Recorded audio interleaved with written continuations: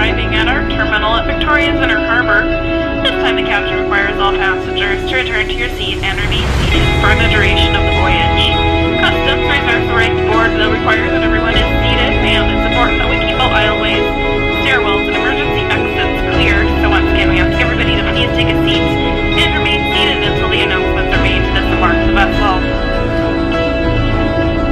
Customs requires that we disembark in 2 separate groups, so you will hear 2 announcements. Make sure to wait for the announcement that applies to you. The first is for passengers without checked luggage. The second announcement is for passengers with checked luggage.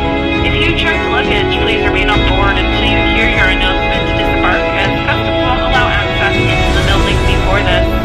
And please disembark with the party you're traveling with so you can all clear Customs together.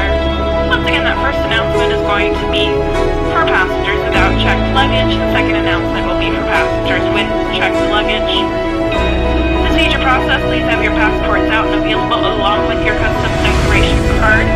If you have not already done so, please detach the instructions portion of your form. This does need to be removed before you reach Customs.